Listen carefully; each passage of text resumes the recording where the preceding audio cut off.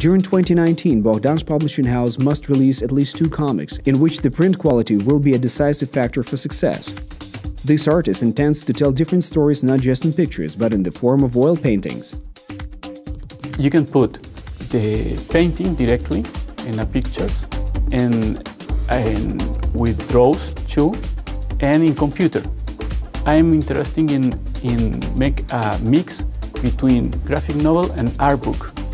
Max Sear is a Chilean theater director and artist. His original production based on Alice in Wonderland by Lewis Carroll impressed audiences in Central America, and the exhibitions of paintings that he used on stage were successfully held throughout Europe.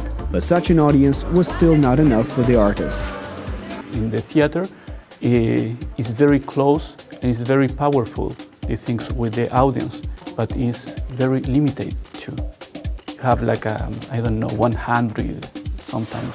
2 or 3 or 500, but in graphic novel you go for 1,000 of people in the same work, and I love the communication with the people.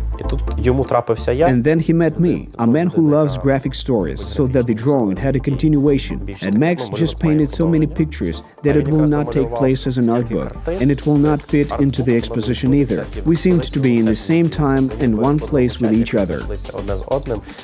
A graphic novel is usually called a comic, where there is practically no text and the story is told visually, or a strictly limited series. Max still wants to leave the text, but put it on separate pages, just like in an art book. At the same time, the comic should be complete and without explanation, so for the integrity of the narrative, Max has to specially finish making pictures of his Alice. Later, the Chilean director put Shakespeare's Hamlet, already with the expectation of a future graphic novel.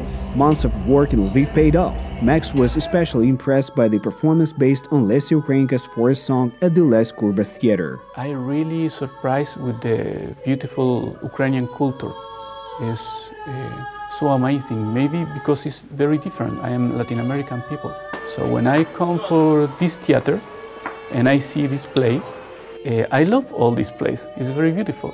And I love all Carpathian culture. Inspired by it, Max Sear undertook the 3rd project. So far he's drawing actors in stage costumes, but exactly what will come of this, who knows?